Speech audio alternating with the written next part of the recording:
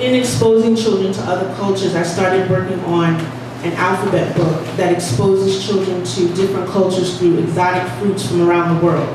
So this is called D is for Dragon Fruit, and I learned a lot writing this book myself.